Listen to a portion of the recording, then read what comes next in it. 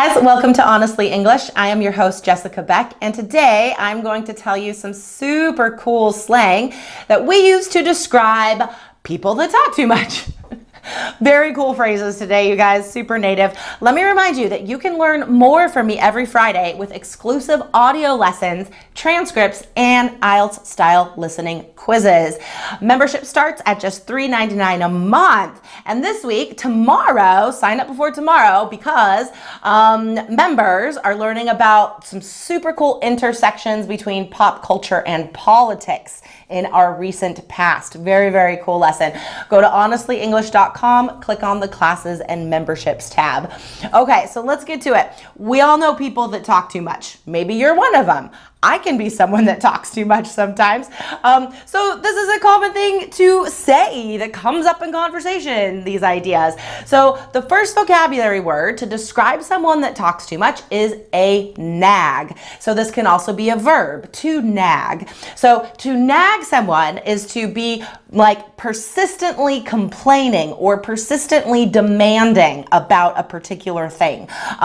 Here in the States, husbands often use it to talk about their wives. I don't think it's very nice, but this is something you'll hear natives say, like, she won't stop nagging me about cleaning the bathroom or whatever. It just means like his wife is always asking him to clean the bathroom or pick up his clothes or whatever. So parents to children, right? I think in family relationships, we often nag each other about stuff, especially if we live with each other.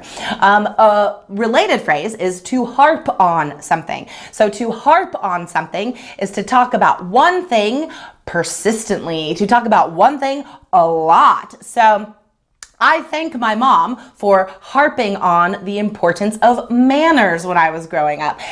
She was always saying like how important it is to be polite, and at the dinner table, this is how you behave. So she really harped on the importance of manners throughout my childhood. Still does sometimes.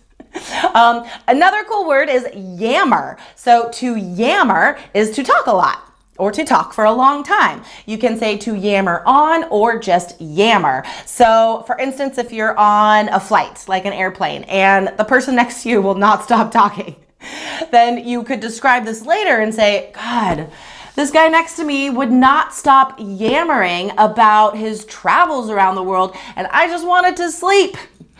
A related phrase means almost exactly the same thing, to go on or to go on and on. So again, in that same situation, I could be like, this guy would not stop going on and on about his travels. He talked for like 5 hours.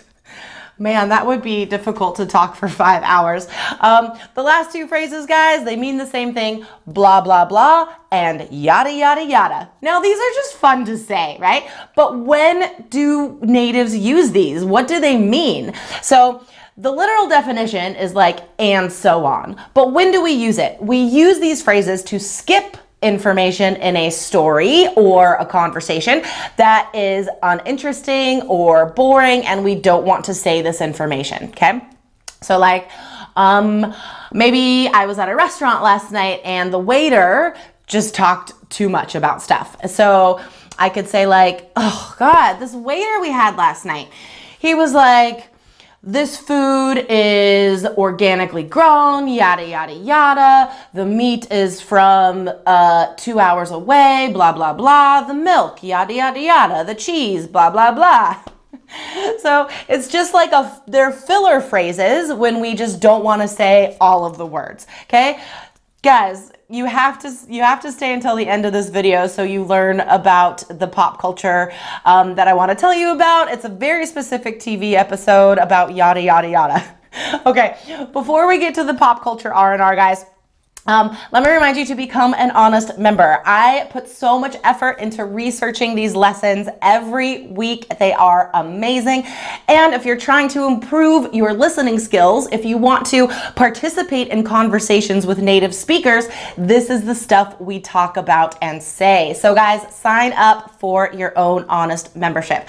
Exclusive lessons, transcripts, quizzes every single Friday. Go to my website, honestlyenglish.com.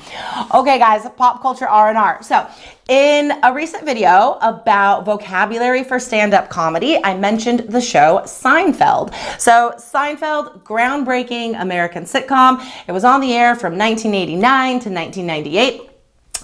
And it's still in syndication, which means that the episodes are still on TV on some channel all the time. Like, you can still watch Seinfeld all the time here. And natives still watch it. So there are so many classic episodes that we reference in conversations, okay? And one of these episodes, it's from season 8. It's episode 19, and it's called The Yada Yada.